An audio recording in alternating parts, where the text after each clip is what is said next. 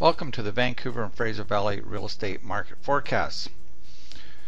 This is an update for the current sell-through rates and the market trend indicators for April 22nd, 2011. We review 13 market areas throughout the Lower Mainland and consult with experts in all of those areas to find out market trends to see how they're changing. Firstly, let's quickly review April 22nd. Richmond is down. This is down every single week since the middle of February. They used to be our golden child. Burnaby here at North Vancouver setting the record for this 2-week period with a 35% through monthly sell-through.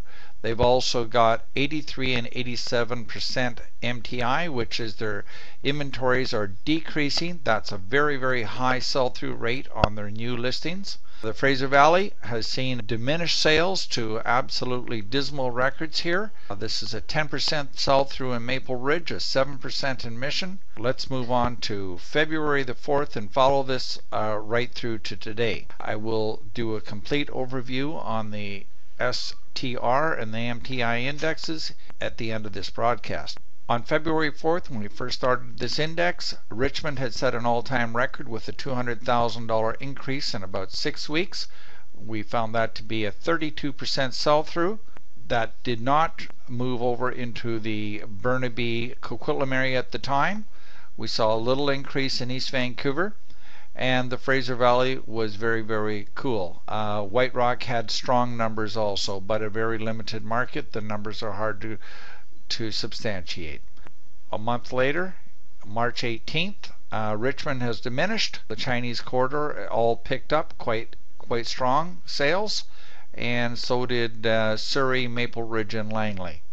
Do go through each one of these reports, and you will see here on April 1st, Burnaby set an all-time record with 46% sell-through, the highest we've ever seen. They were at 101% of their sales for new listings ratio. This is the highest MTI we have seen. This means they're going to have a lot less listings in the next month.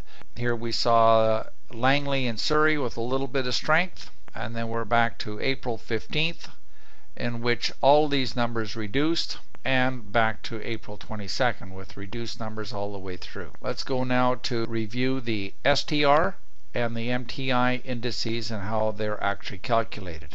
This is an explanation of sell-through rates, or some would call absorption rates. It's the sales versus the total listings for the month. So here we have 20 sales on a monthly rate, and we have a total inventory, if you count the sales, to be as much as 100. So that's 80 unsold listings, 20 sales.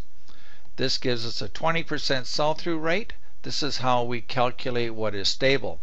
If we look at the price increases or decreases each month, and this is for the city of Abbotsford from the year 205 to 211, we can correlate that with the sell-through rate. Here we have prices going up $8,000 a month, and we have a sell-through rate of virtually 50%. We have 35%, 30, 25, and down here we're down to 12, 15% sell-through rates.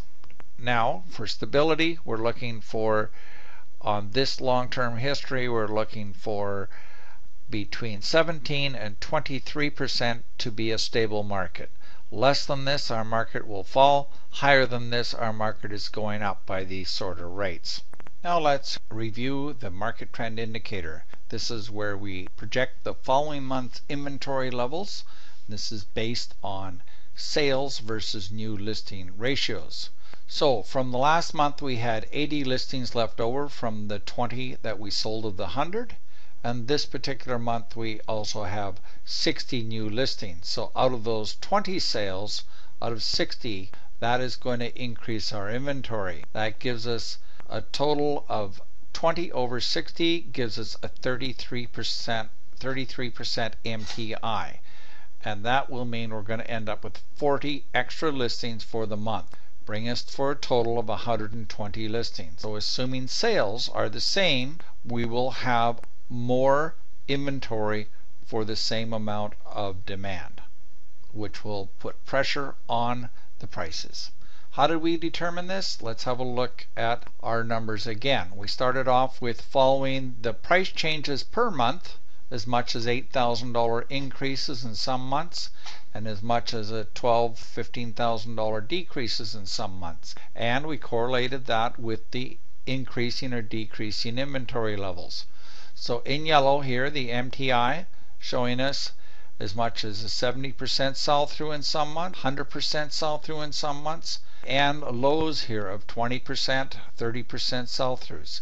So when we see something in the range between 49 and 63% sell through in the month, we will have a stable market based on all of this criteria. Thank you for taking the time to review our reports. Every 2 weeks we interview top experts in each area, and there are podcasts, not every week, but we're interviewing people every single week for one area or the other. Look forward to continued updates for market changes. Thank you for your time. You can go to VancouverMarketReports.com. Bye bye for now.